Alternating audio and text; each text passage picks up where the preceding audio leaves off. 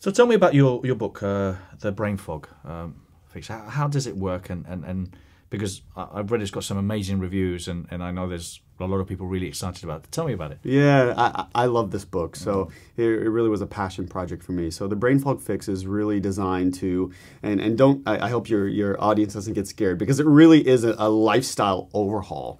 It really addresses everything about your life. You know, it's broken down into 3 weeks: the 7-day mood revolution, the 7-day energy revolution, and the 7-day spirit revolution. So in the first week of the Brain Fog Fix, you're really using cognitive behavioral strategies to change the way you think, but you're also changing the way you eat. So you're going to do things like eating an omega-3 superfood every day. I'm sure, being from Spain, you eat a lot of delicious paella and great seafood. We know that seafood is probably one of the very best things for your brain because it has high levels of omega-3s, omega-3 EPA, which is your feel better omega-3, and also high levels of the omega-3 DHA, which is your think better, which will help to maintain cognitive function as you age. You're also going to eat 7 servings of vegetables and whole fruits every day, because we now know from a long-term study that that is the amount of servings that the happiest people in the world eat.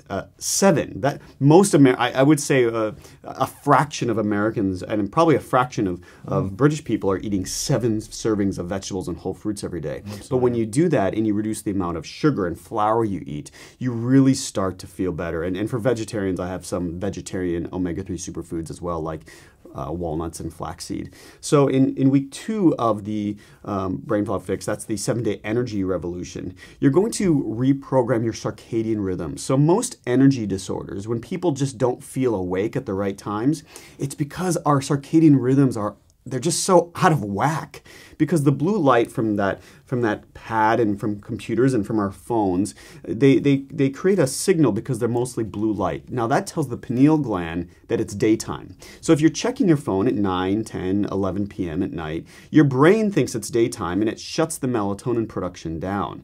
So now we're needing sleeping pills to go to sleep, and then our brain and our bodies don't really know when they're supposed to be asleep and when they're supposed to be awake. So week 2 really helps you to use some strategies to create those natural circadian rhythms, and most notably, one of the most powerful mood boosters out there that promotes neurogenesis, or the creation of new brain cells, which is exercise. You'll exercise for 44 minutes a day, and you also have this wellness shot of mine. Now if a reader doesn't read this book, I hope this is the one strategy they use. You combine a half teaspoon of turmeric, a half teaspoon of black pepper, and you just mix in a little water, like a shot glass, and 1 ounce or 2 ounces of water. This combination has been shown to not only decrease inflammation, but it may be the single best strategy out there for preventing dementia and Alzheimer's disease, because it blocks the accumulation of amyloid plaques in the brain. And it's why senior citizens in rural India have over 90% less Alzheimer's disease compared to seniors in other parts of the world.